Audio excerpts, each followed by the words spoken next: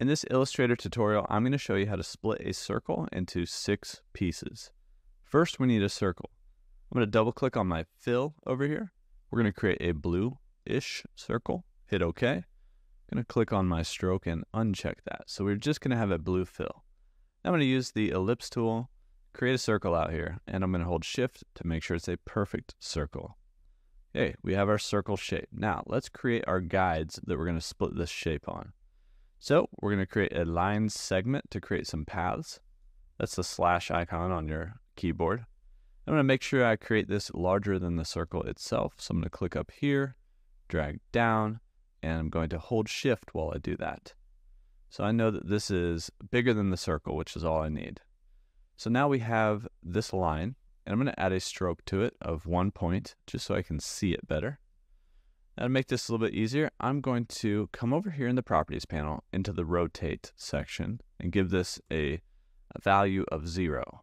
So really that's just a horizontal line. Now I'm going to duplicate this by selecting it, holding Option or Alt, clicking and dragging, and I've got a second line.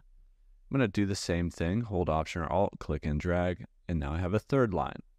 On the second line, I'm going to come in here, and for the rotation value, I'm going to put in 60. For the third line I made, I'm going to select that, and for the rotation value, put in 120.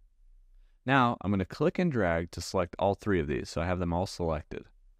I'm going to align them both horizontally center and vertically center in my alignment panel. Now you can see that we potentially have 6 separate shapes here. Let's go ahead and group this together so we don't accidentally move it. So I'm going to click and drag to select everything, right click and go to group. And then I'm going to select both the circle and this group by clicking and dragging over the top of all of them. And we're going to do the same thing, horizontal and vertical align. Now there's a couple things you can do at this point. We could use the shape builder tool. We could also use the pathfinder options. Let's take a look at a couple here. The reason I like the shape builder tool, it's over here, it's this icon, 2 circles and a shape, or the cursor, is because it can see all the different parts. So really at this point, I could literally just click on each one of these and create these pieces, if you will. Now, it kind of took my fill and stroke options over here, which since I did the lines last was simply a stroke. That's okay, that's easily changeable here. So we can press V for the move tool, come out here, and now we have all of these pieces. And we could delete out any leftover slices from our group that we had and simply click and drag. And you can see all these pieces. Now, apparently we accidentally selected this piece of pie right here. So what we can do is come in here and double click and delete out these. So if you double click into isolation mode, you can delete out all these individual pieces until you get down to only having that piece of pie. And we can double click out here, click and drag to select everything and give it all a stroke of 1 point. And you can see now, or let's try that again.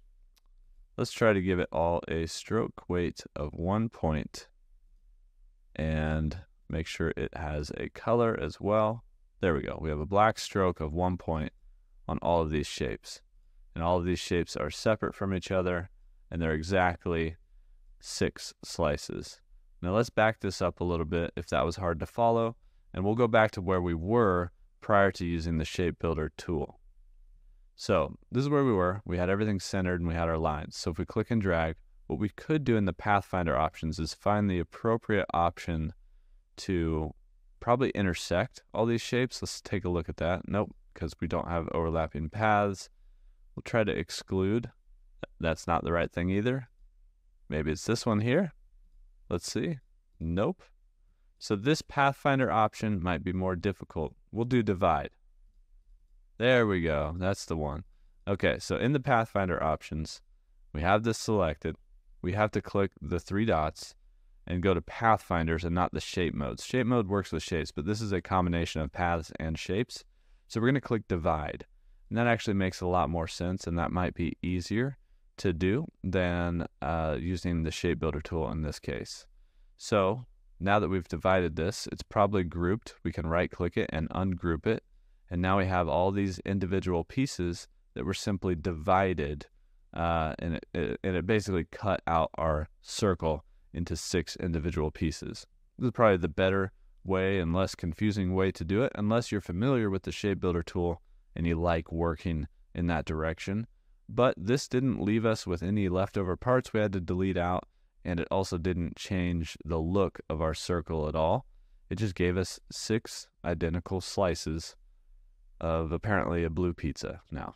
All right, guys, that's how to sort of cut out a circle into 6 identical pieces here in Illustrator.